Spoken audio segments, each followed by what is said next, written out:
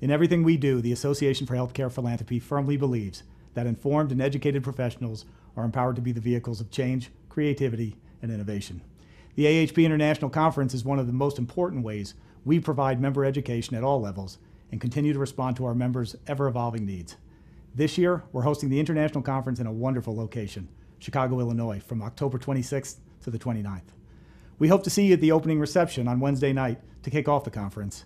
Throughout the week, you'll be able to share in sessions covering every aspect of the important work that we do. For example, you may want to check out Bill Littlejohn and Dave Gillig's session on what keeps them up at night. This session covers everything from philanthropy, structure development, to transformational giving.